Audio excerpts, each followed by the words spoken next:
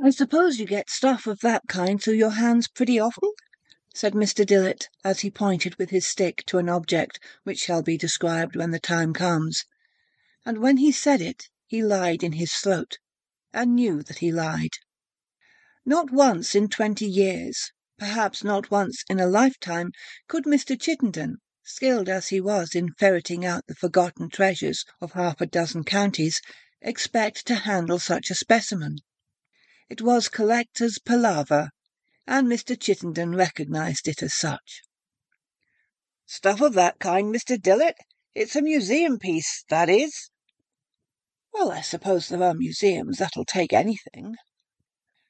"I've seen one, not as good as that, years back," said Mr. Chittenden thoughtfully. "But that's not likely to come into the market. And I'm told they have some of fine ones of the period over the water.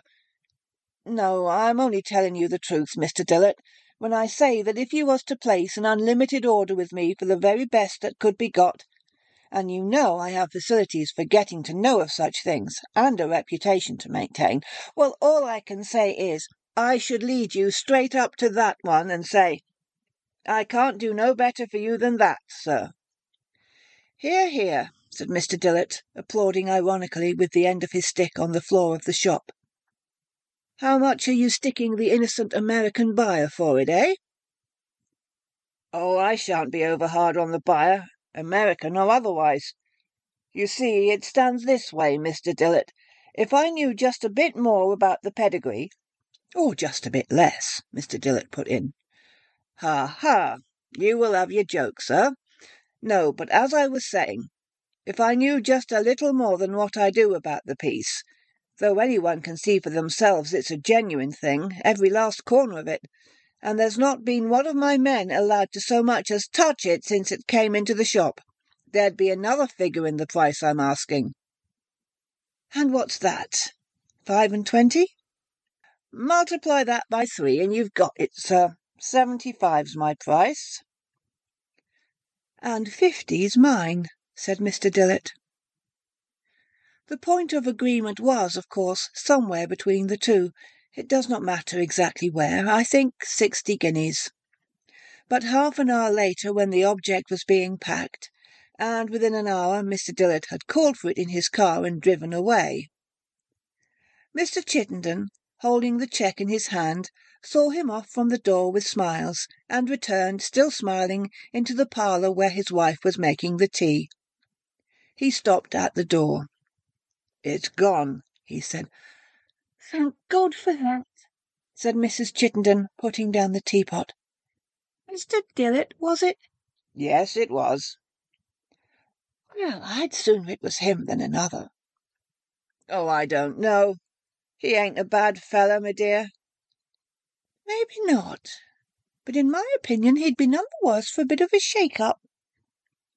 "Well, if that's your opinion, it's my opinion he's put himself into the way of getting one. Anyhow, we shan't have no more of it, and that's something to be thankful for." And so Mr. and Mrs. Chittenden sat down to tea. And what of Mr. Dillett and of his new acquisition? What it was, the title of this story will have told you. What it was like, I shall have to indicate as well as I can. There was only just room enough for it in the car, and Mr. Dillett had to sit with the driver. He had also to go slow, for though the rooms of the doll's house had all been stuffed carefully with soft cotton wool, jolting was to be avoided, in view of the immense number of small objects which thronged them, and the 10-mile drive was an anxious time for him, in spite of all the precautions he insisted upon. At last his front door was reached, and Collins, the butler, came out. "Look here, Collins, you must help me with this thing. It's a delicate job. We must get it out upright. See? It's full of little things that mustn't be displaced more than we can help. Let's see, where shall we have it?" After a pause for consideration. "Really, I think I shall have to put it in my own room, to begin with, at any rate. On the big table. That's it." It was conveyed, with much talking, to Mr. Dillet's spacious room on the first floor, looking out on the drive. The sheeting was unwound from it, and the front thrown open, and for the next hour or two Mr. Dillet was fully occupied in extracting the padding and setting in order the contents of the rooms. When this thoroughly congenial task was finished, I must say that it would have been difficult to find a more perfect and attractive specimen of a doll's house in Strawberry Hill Gothic than that which now stood on Mr. Dillet's large knee-hole table, lighted up by the evening sun which came slanting through 3 tall sash windows. It was quite 6 feet long, including the chapel or oratory which flanked the front on the left as you faced it, and the stable on the right. The main block of the house was, as I have said, in the Gothic manner. That is to say, the windows had pointed arches, and were surmounted by what are called ogival hoods, with crockets and finials such as we see on the canopies of tombs built into church walls. At the angles were absurd turrets covered with arched panels. The chapel had pinnacles and buttresses, and a bell in the turret and coloured glass in the windows. When the front of the house was open you saw 4 large rooms, bedroom, dining-room, drawing-room, and kitchen, each with its appropriate furniture in a very complete state. The stable on the right was in 2 stories, with its proper complement of horses, coaches, and grooms, and with its clock and Gothic cupola for the clock bell.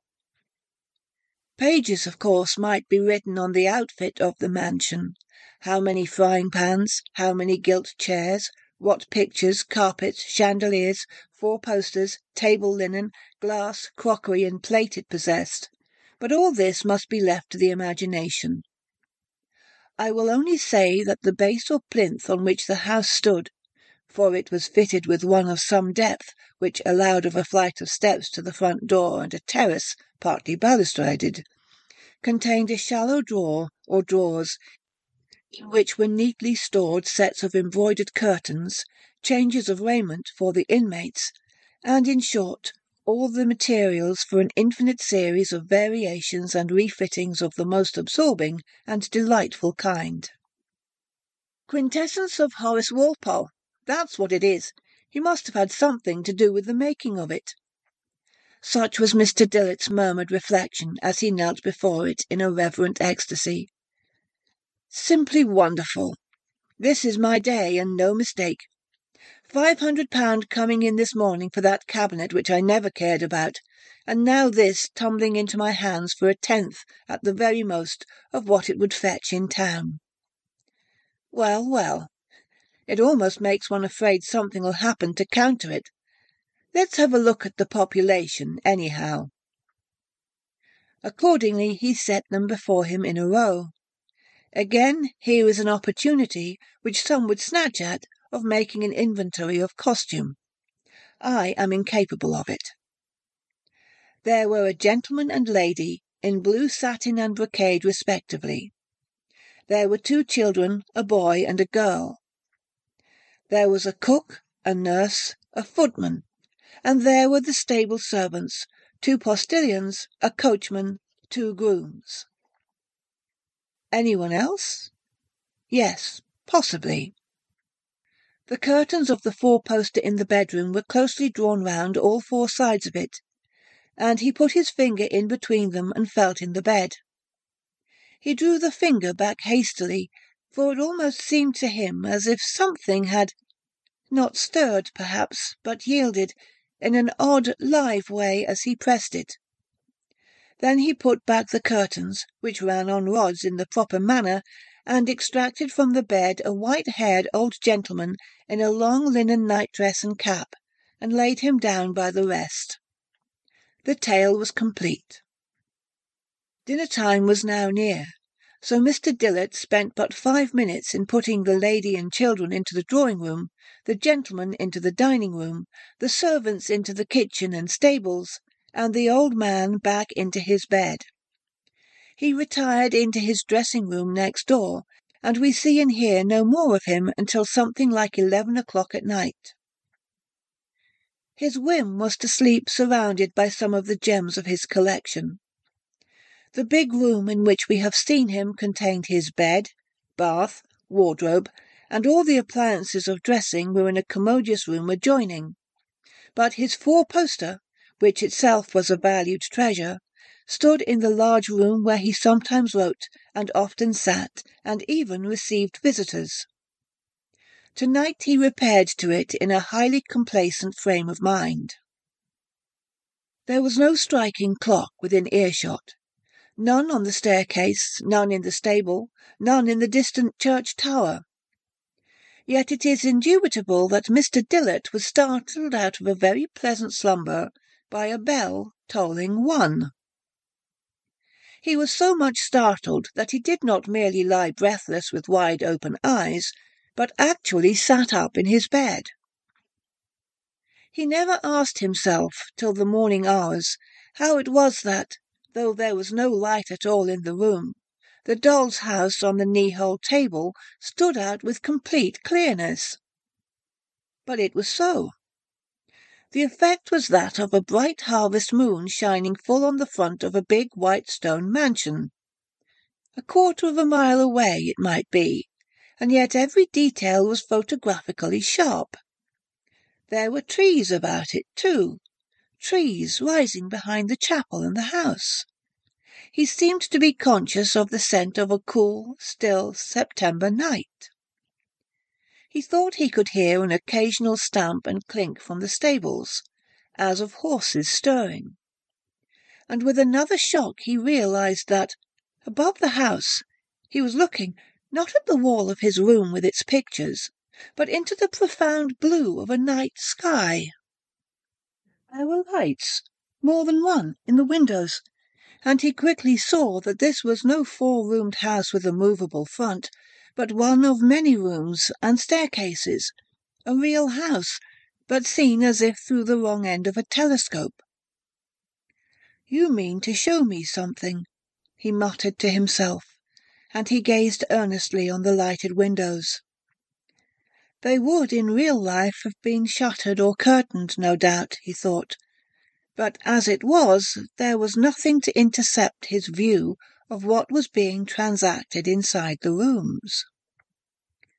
2 rooms were lighted, one on the ground floor to the right of the door, one upstairs on the left, the first brightly enough, the other rather dimly. The lower room was the dining room. A table was laid, but the meal was over, and only wine and glasses were left on the table.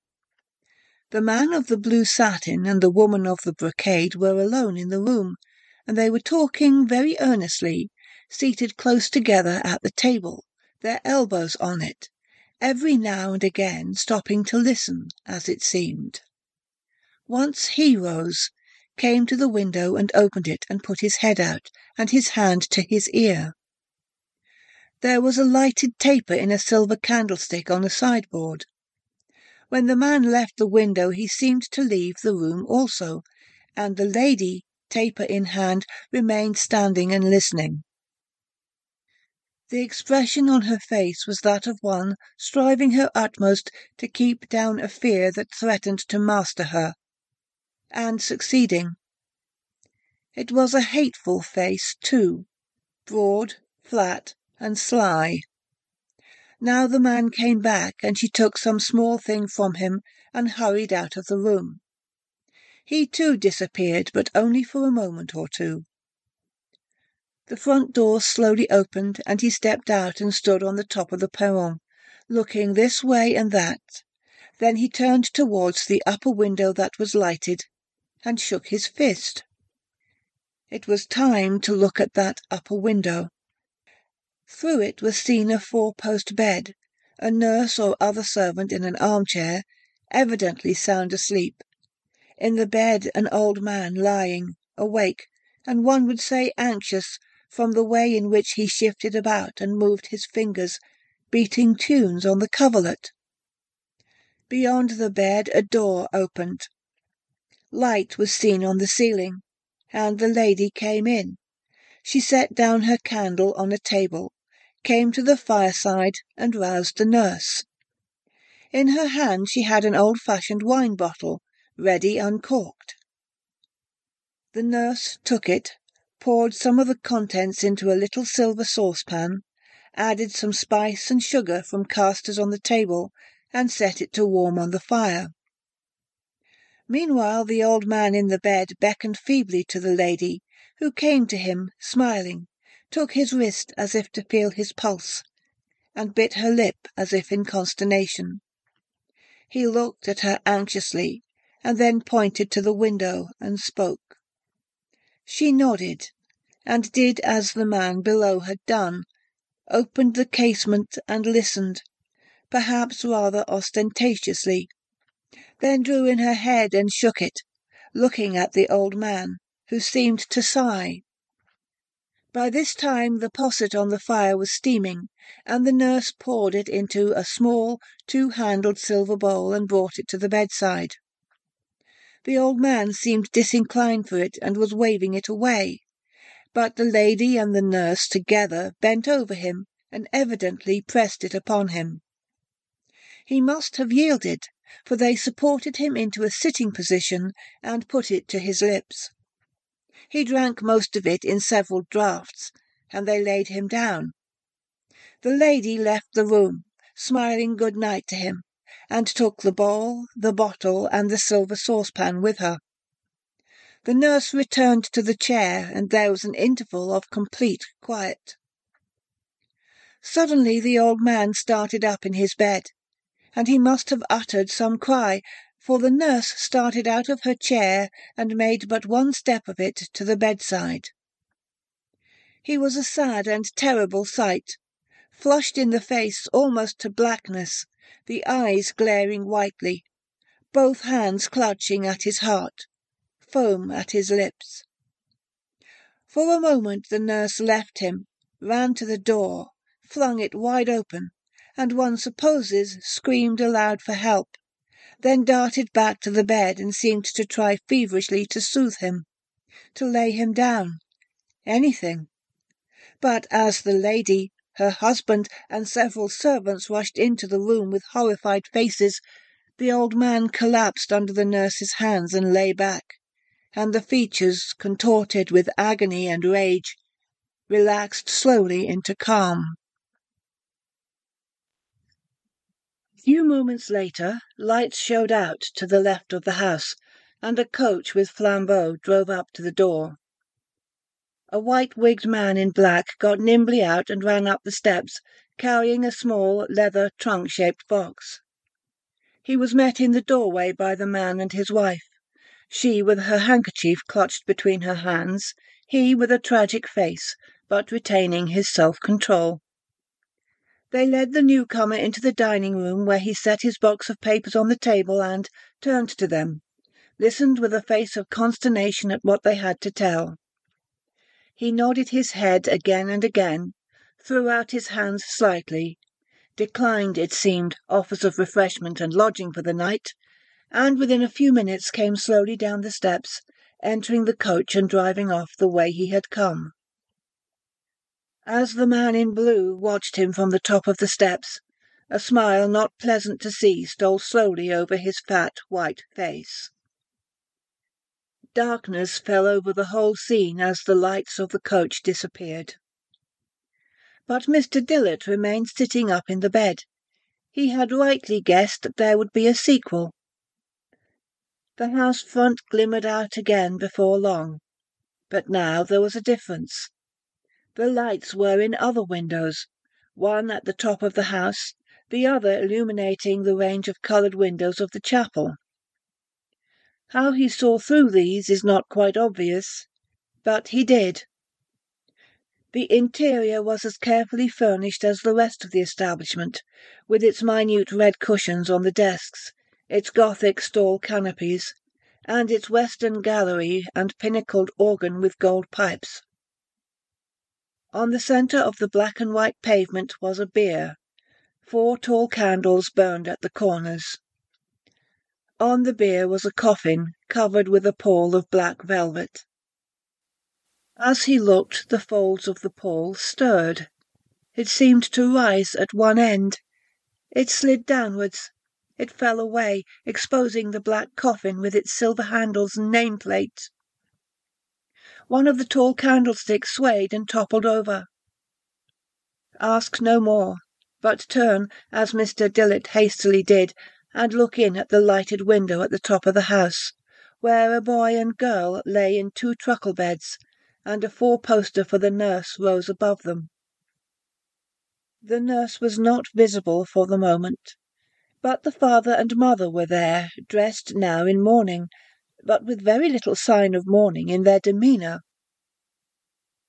Indeed, they were laughing and talking with a good deal of animation, sometimes to each other, and sometimes throwing a remark to one or other of the children, and again laughing at the answers.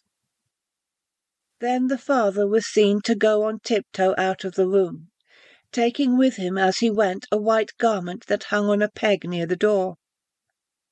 He shut the door after him. A minute or 2 later it was slowly opened again, and a muffled head poked round it. A bent form of sinister shape stepped across to the truckle beds, and suddenly stopped, threw up its arms, and revealed, of course, the father, laughing. The children were in agonies of terror, the boy with the bedclothes over his head, the girl throwing herself out of bed into her mother's arms. Attempts at consolation followed. The parents took the children on their laps, patted them, picked up the white gown and showed there was no harm in it, and so forth, and at last, putting the children back into bed, left the room with encouraging waves of the hand. As they left it, the nurse came in, and soon the light died down. Still Mr. Dillett watched, immovable. A new sort of light, not of lamp or candle, a pale, ugly light began to dawn around the doorcase at the back of the room. The door was opening again. The seer does not like to dwell upon what he saw entering the room. He says it might be described as a frog, the size of a man, but it had scanty white hair about its head. It was busy about the truckle beds, but not for long. The sound of cries, faint, as if coming out of a vast distance, but even so infinitely appalling, reached the ear. There were signs of a hideous commotion all over the house. Lights moved along and up, and doors opened and shut, and running figures passed the windows. The clock in the stable turret told 1, and darkness fell again. It was only dispelled once more to show the house front. At the bottom of the steps, dark figures were drawn up in 2 lines, holding flaming torches. More dark figures came down the steps, bearing, first one, then another small coffin, and the lines of torch-bearers with the coffins between them moved silently onward to the left. The hours of night passed on, never so slowly, Mr. Dillett thought. Gradually he sank down from sitting to lying in his bed, but he did not close an eye, and early next morning he sent for the doctor. The doctor found him in a disquieting state of nerves, and recommended sea air. To a quiet place on the east coast he accordingly repaired by easy stages in his car. One of the first people he met on the sea-front was Mr. Chittenden, who, it appeared, had likewise been advised to take his wife away for a bit of a change. Mr. Chittenden looked somewhat askance upon him when they met, and not without cause. "Well, I don't wonder at you being a bit upset, Mr. Dillett. What?" "Yes, well, I might say 'orrible upset, to be sure, seeing what me and my poor wife went through ourselves. But I put it to you, Mr. Dillett, one of 2 things.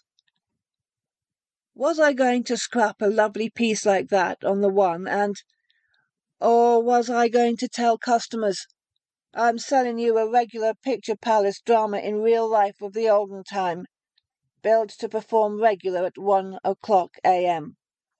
Why, what would you have said yourself? And next thing you know, 2 justices of the peace in the back parlour, and poor Mr. and Mrs. Chittenden off in a spring cart to the county asylum, and everyone in the street saying, 'I thought it had come to that, look at the way the man drank,' and me next door, or next door but one to a total abstainer, as you know. Well, there was my position. What, me have it back in the shop? Well, what do you think? No, but I'll tell you what I will do. You shall have your money back, bar the £10 I paid for it, and you make what you can." Later in the day, in what is offensively called the smoke-room of the hotel, a murmured conversation between the two went on for some time. "How much do you really know about that thing, and where it came from?" "Honest, Mr. Dillett, I don't know the house. Of course it came out of the lumber-room of a country house, that anyone could guess. But I'll go as far as say this, that I believe it's not 100 miles from this place. Which direction and how far, I've no notion. I'm only judging it by guesswork. The man as I actually paid the cheque to ain't one of my regular men, and I've lost sight of him. But I have the idea that this part of the country was his beat, and that's every word I can tell you. But now, Mr. Dillett, there's one thing that rather physics me. That old chap. I suppose you saw him drive up to the door." "I thought so. Now, would he have been the medical man, d'ye take it?" "My wife would have it so, but I stuck to it that was the lawyer, because he had papers with him, and one he took out was folded up." "I agree," said Mr. Dillett. "Thinking it over, I came to the conclusion that was the old man's will, ready to be signed." "Just what I thought," said Mr. Chittenden. "And I took it that will would have cut out the young people, eh? Well, well, it's been a lesson to me, I know that. I shan't buy no more dolls' houses, nor waste no more money on the pictures. And as to this business of poisoning Grandpa, well, if I know myself, I never had much of a turn for that. Live and let live. That's been my motto throughout life, and I ain't found it a bad one." Filled with these elevated sentiments, Mr. Chittenden retired to his lodgings. Mr. Dillett next day repaired to the local institute, where he hoped to find some clue to the riddle that absorbed him. He gazed in despair at a long file of the Canterbury and York Society's publications of the parish registers of the district. No print resembling the house of his nightmare was among those that hung on the staircase and in the passages. Disconsolate, he found himself at last in a derelict room, staring at a dusty model of a church in a dusty glass case. Model of St. Stephen's Church, Coxham, presented by J. Merryweather, Esquire, of Ilbridge House, 1877. The work of his ancestor James Merryweather, died 1786. There was something in the fashion of it that reminded him dimly of his horror. He retraced his steps to a wall map he had noticed, and made out that Ilbridge House was in Coxham parish. Coxham was, as it happened, one of the parishes of which he had retained the name when he glanced over the file of printed registers, and it was not long before he found in them the record of the burial of Roger Milford, aged 76, on the 11th of September 1757, and of Roger and Elizabeth Merryweather, aged 9 and 7, on the 19th of the same month. It seemed worth while to follow up this clue, frail as it was, and in the afternoon he drove out to Coxham. The east end of the north aisle of the church is a Milford chapel, and on its north wall are tablets to the same persons. Roger the elder, it seems, was distinguished by all the qualities which adorn the father, the magistrate, and the man. The memorial was erected by his attached daughter Elizabeth, who did not long survive the loss of a parent ever solicitous for her welfare, and of 2 amiable children. The last sentence was plainly in addition to the original inscription. A yet later slab told of James Merryweather, husband of Elizabeth, who in the dawn of life practised, not without success, those arts which, had he continued in their exercise, might, in the opinion of the most competent judges, have earned for him the name of the British Vitruvius, but who, overwhelmed by the visitation which deprived him of an affectionate partner and a blooming offspring, passed his prime and age in a secluded yet elegant retirement. His grateful nephew and heir indulges a pious sorrow by this too brief recital of his excellences. The children were more simply commemorated. Both died on the night of the 12th of September. Mr. Dillett felt sure that in Ilbridge House he had found the scene of his drama. In some old sketch-book, possibly in some old print, he may yet find convincing evidence that he is right. But the Ilbridge House of today is not that which he sought. It is an Elizabethan erection of the 40s, in red brick with stone quoins and dressings. A quarter of a mile from it, in a low part of the park, backed by ancient stag-horned ivy-strangled trees and thick undergrowth, are marks of a terraced platform overgrown with rough grass. A few stone balusters lie here and there, and a heap or two, covered with nettles and ivy, of wrought stones with badly carved crockets. This, someone told Mr. Dillett, was the site of an older house. As he drove out of the village, the hall clock struck 4, and Mr. Dillett started up and clapped his hands to his ears. It was not the first time he had heard that bell.